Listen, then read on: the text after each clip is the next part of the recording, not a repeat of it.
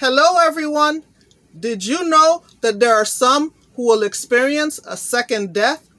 In Revelation chapter 20 verse 6, it reads, "Blessed and holy are those who share in the first resurrection." The second death has no power over them, but they will be priests of God and of Christ and will reign with him for 1,000 years. Lower in verse 14, it reads, "Then death and Hades were thrown into the lake of fire." The lake of fire is the second death. Anyone whose name was not found written in the book of life was thrown into the lake of fire.